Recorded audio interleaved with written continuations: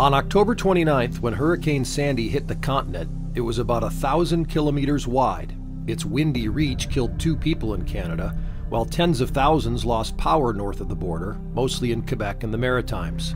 This paled in comparison to the devastation in the areas sitting directly in Sandy's path, mainly the coastal states of New Jersey and New York.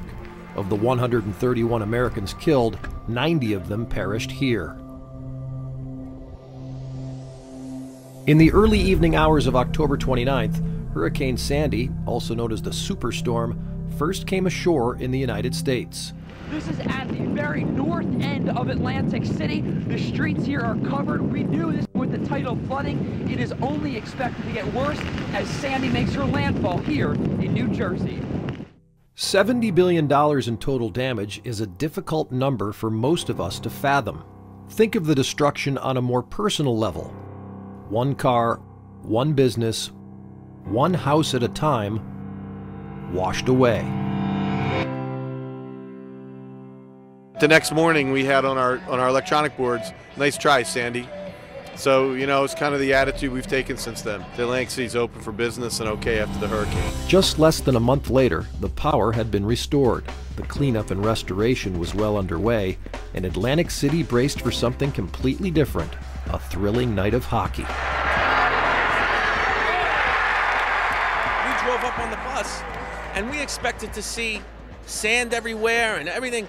And they got to get the word out. Atlantic City is alive. Atlantic City is up, and it looks great. And we walked out on the boardwalk. We walked out of Caesars and walked down to Boardwalk Hall, and it looks great. Welcome to Operation Hattrick, with 3 charities in mind: the American Red Cross, New York's Empire State Relief Fund, and the New Jersey Hurricane Relief Fund. We're very happy to have here in Atlantic City where it was affected. We also have people from Rockaways and Staten Island here.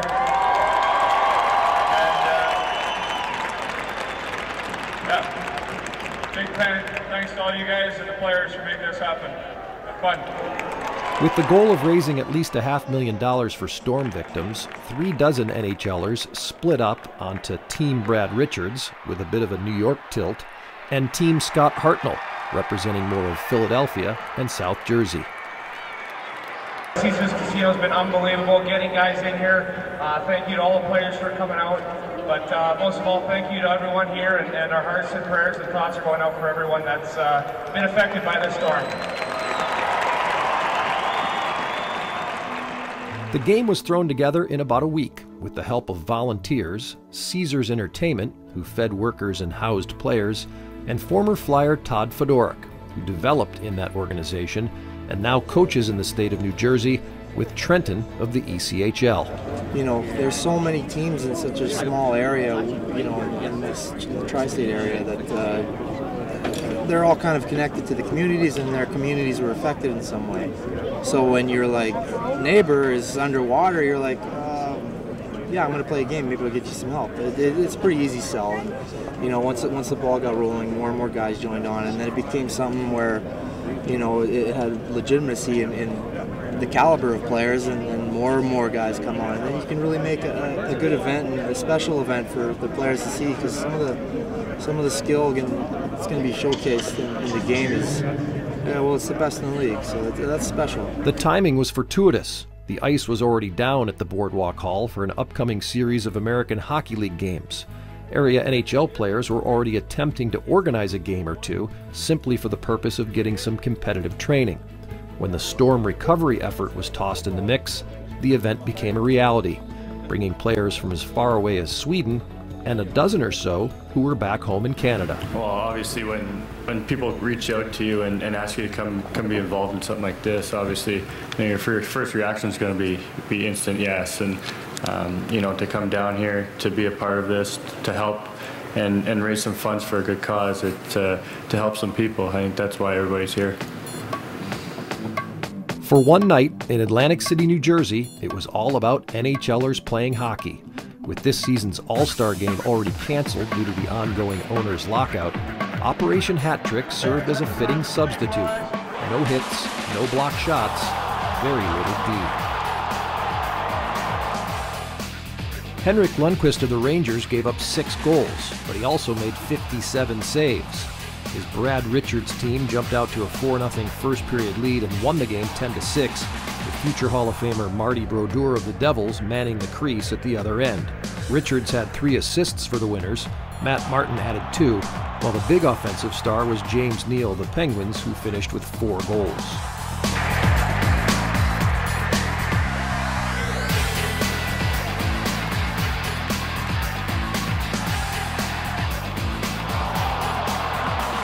It was a breakaway festival.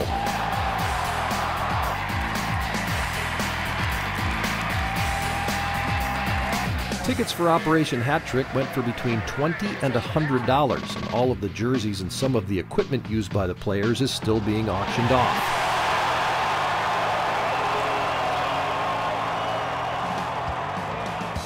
The Boardwalk Hall is a classic venue. After being constructed almost 100 years ago, it was described as the 8th wonder of the world, with then the planet's largest enclosed open building space and ceiling. It's the former longtime home of the Miss America pageant, the home to the Eastern Hockey League's Seagulls back in the 1930s and 40s, and to the ECHL champion Boardwalk Bullies earlier this century. Coincidentally, in 1933, the then largest crowd ever to watch a hockey game in history, 22,157, attended a Red Cross fundraiser between the Gulls and the New York Rangers. The Operation Hattrick crowd reached the maximum current seating capacity of 10,792.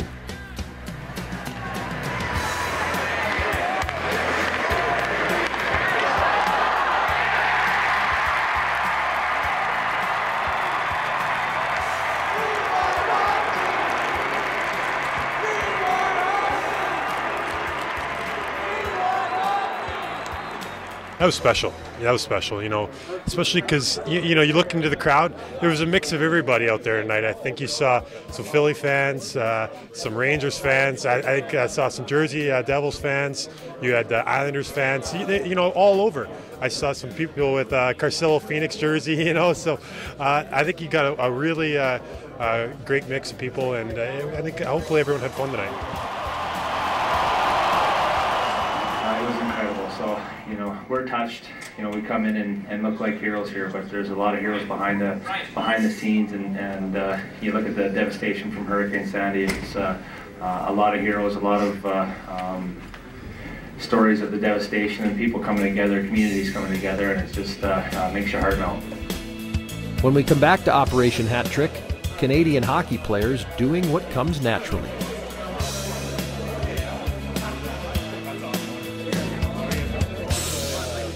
The effects of Hurricane Sandy on the Jersey Shore are omnipresent. Day-to-day business is back to normal for the most part. For example, Atlantic City and the casinos are open for business, but the scrapes and bruises will remain for a while.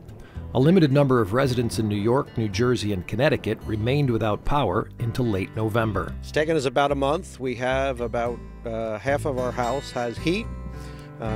We just got our washer and dryer yesterday, so we can do our laundry here rather than taking it on the road. And the neighborhood's coming around. Everybody's working, everybody's building up, everybody's putting in new floors, and a lot of appliances are coming in here. New refrigerators, new washers, new dryers. Aside from damage estimates, it's believed the overall economy in that tri-state area suffered about $25 billion in lost business activity. Anytime that there's you know, something as devastating that would happen on the East Coast and in certain areas, things like this kind of take a life of their own, and that's basically what happened with this. It grew and grew and grew, and you know, more guys, you know, jumped aboard, and really, you know, I think that's a test to what the type of athlete that the hockey players are. Former Tampa Bay Stanley Cup champion, Conn Smythe Trophy winner, and current New York Ranger Brad Richards is what we like to think of as the consummate Canadian hockey player. Humble, hardworking, generous to his community. A native of the fishing village of Murray Harbor, Prince Edward Island, Richards is now an inhabitant of a much larger coastal entity, New York City, and has taken his new surroundings to heart. His post-Sandy relief efforts have been quietly well documented. Brad went down to the Rockaways and we were cleaning out some houses. He just came down and we were ripping out the walls and trying to help some people out. And when he also did a skating clinic in Staten Island.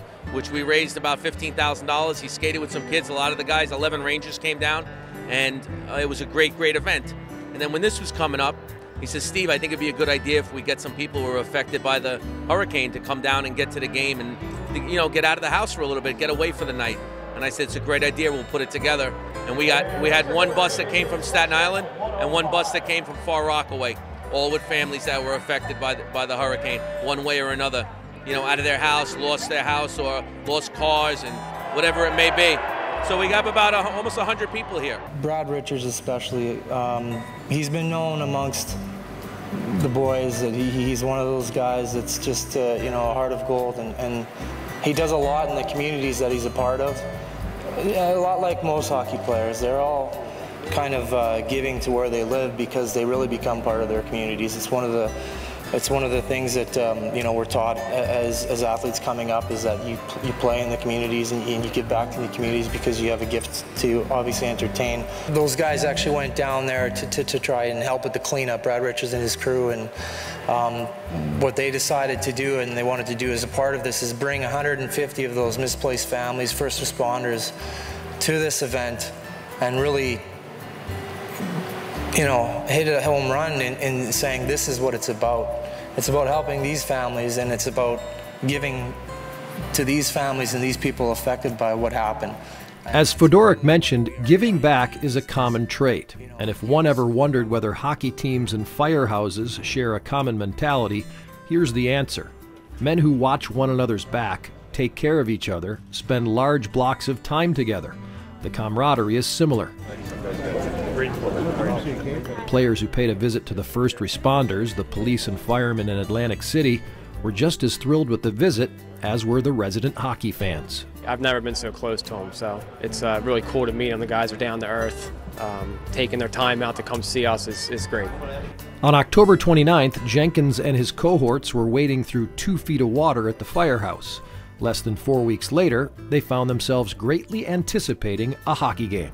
I think it's awesome. I'm a season ticket holder for the Flyers, so I love hockey, but none of them really live around here, so they're coming out of their way, out of the country, you know, and from being with their family and coming here to see us and put on a charity event. I think it's awesome. The water is now rushing in from the ocean. It is all the way back in the streets. At the end of October, the streets in AC had turned into canals, and nearby homes were destroyed or underwater to the second floor. By the end of November, any major positive distraction, especially a performance by world-class athletes, was a welcome sight. I think anytime you can help people, when people are in tough times and things are tough, I think for us right now, we're getting an opportunity to do something in a community or in an area. From teammates and stuff and friends, I've had friends lose boats, cars, a lot of things that gone on. So when I got the phone call, it was a yes right away because we believe we're all here to do something special and we're excited about it.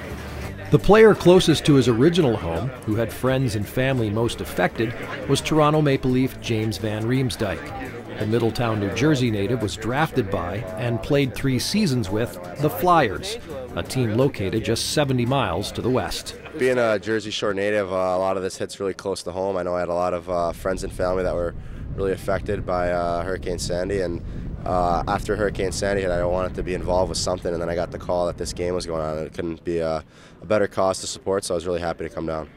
After the game, Flyers defenseman Braden Coburn, a native of Calgary, referred to men and women like Fireman Jenkins as the people with their boots on the ground, and couldn't admire them enough. The support that the fans showed us meant a lot, but you know, personally, I would like to thank all the people that were really the first guys on the scene and helping everybody out. That's the firefighters and the volunteers and the policemen and all those guys that are helping out all the families. I think they deserve a lot of attention, and I think this whole thing, that's what it was about. It was trying to bring attention to those people and raise money for a good cause and rebuilding what was left from a terrible tragedy.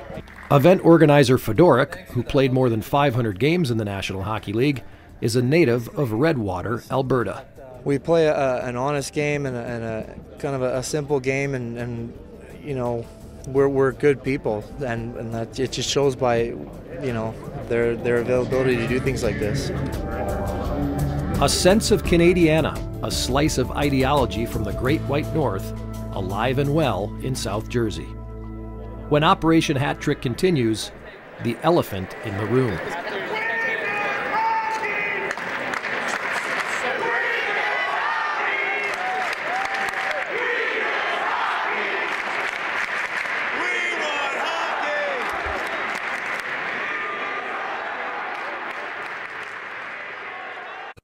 If anyone deserved to see the rare hockey game that was Operation Hattrick, it was the people in southern New Jersey and eastern Pennsylvania.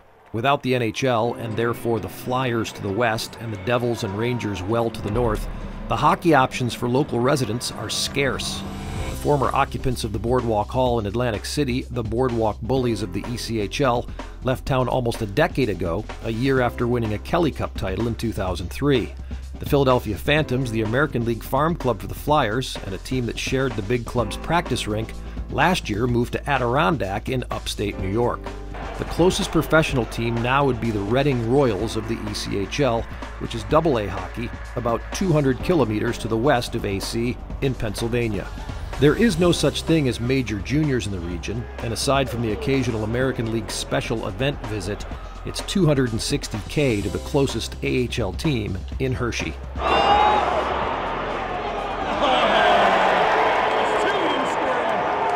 Under normal circumstances, without a work stoppage, the NHL endlessly promotes its players and all of their charitable efforts. It's good for business. In lockout mode, however, no promotion, not a mention of this game on NHL.com, and no live television coverage. The business here was charity, but promoting the players in this case meant potentially impacting the CBA public relations battle, an unfortunate dynamic the participants opted to ignore.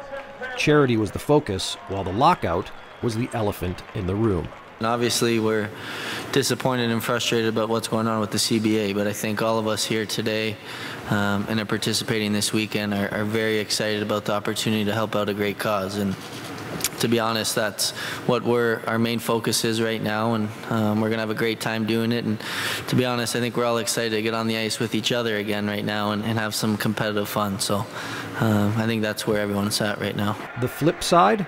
Without the work stoppage, there would have been no Operation Hattrick. No unique event for hockey fans who normally wouldn't get a chance to see this all-star collection of sorts, and for fans who don't trek or can't afford to trek regularly to Philadelphia for the NHL. Caesars Entertainment, who handled ticket sales and operations for the event without compensation, had to wait until nearly the last minute to give the final go-ahead. If the hockey talks continued to stall, we knew we had a window. We had probably 8 days, and we have an unbelievable group of people that just looked at each other, and I think every detail is ironed out. We got, tickets on sale. The one mistake I made, I think, was not pricing the tickets higher, but it's always after the fact. You can always second guess yourself, but it came together really well, and it's exciting, and we got unbelievable NHL talent here. Unions get a bad rap from a portion of the population, and politics often run deep in those organizations. In this case, politics were thrown out the window. Everyone, union or not, electricians, cleaning people, cameramen, tickets, off-ice officials, on-ice officials, etc., all worked for free. Meanwhile, the players flew in from overseas and from all over North America. A lot of people wouldn't expect a player from Montreal Canadiens and a Toronto native to show up at an event like this, but to be honest with you, we're all in this together, and I think that it speaks volumes, especially with what the players are going through right now, to show up here and really appreciate the people, the real heroes, and the police officers, the firefighters. I mean, these are the people, these are the heroes, and for us to come out here and show our support, and for the fans, I think it's great. It's great for the city. The NHLers had the opportunity to reestablish some hockey camaraderie with friends and foes, known and unknown. Fierce Atlantic Division rivalries were set aside. We leave that on the ice. You play hard during the season, and I'm sure there's some Ranger players or fans that aren't too fond of me, but we come here to be together. This is a bigger cause than anything. And in the summer, half of us are buddies, and hockey's a sport where we've all either trained together along the way or have met up, but you know, everyone is here together for the cause, and it's going to be a lot of fun to get some guys, like PK said, I haven't met, that are going to be here, so have only played against. So at the end of the day, it's going to be nice to get to meet different players in the league and get to go on the ice with them. The charitable element and the big event factor was a bonus for the players, who otherwise would have been playing amongst themselves somewhere else, likely in an empty or near empty building. It's fun for us to do this stuff, and we love doing it. This was a great feeling tonight to get back out and see the fans, and for the cause that we know how important it is for the people in this area. One longtime area hockey fan whose working relationship in broadcast production and otherwise dates back to the Broad Street Bullies of the 1970s is John Glassy. During Hurricane Sandy, the bay he lives next to ended up in his house. He's still rebuilding. Well, I was happy that it was still here because I had to walk past about 8 blocks of homes that I knew were going to be condemned, and there was a distinct smell of gasoline from all the boats and the docks that were in the middle of the street. But it was the worst I've seen it, and I've lived here 36 years in this house, and I've lived in this area over 60 years, so it was a pretty strong storm.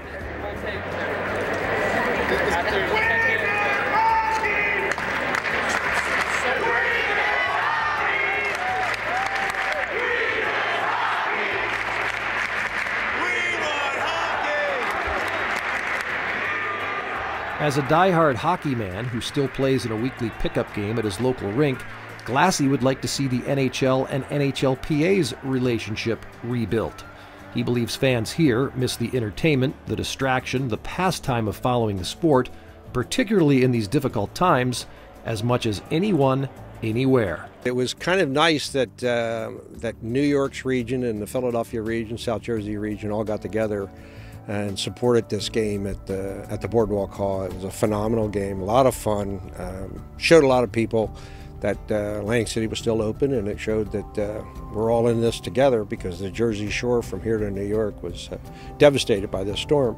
And so hockey was great, and hockey was a diversion for one night, and they raised a lot of money and showed a lot of people that we're still open for business and that people care.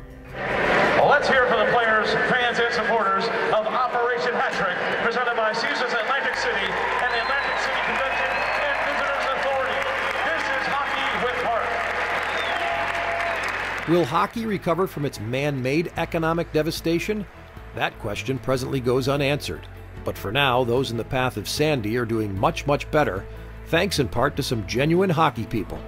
At this moment, the exact total raised from this event is unknown, but given the ticket sales and the online game-used equipment auction at Steiner Sports, it's a safe bet the effort will eclipse $500,000, likely with room to spare. Consider that 3 days after the game, the winning bid for a Henrik Lundqvist goalie mask in a similar Sandy auction was $66,000. From those who weathered the storm, thank you to all involved for Operation Hattrick.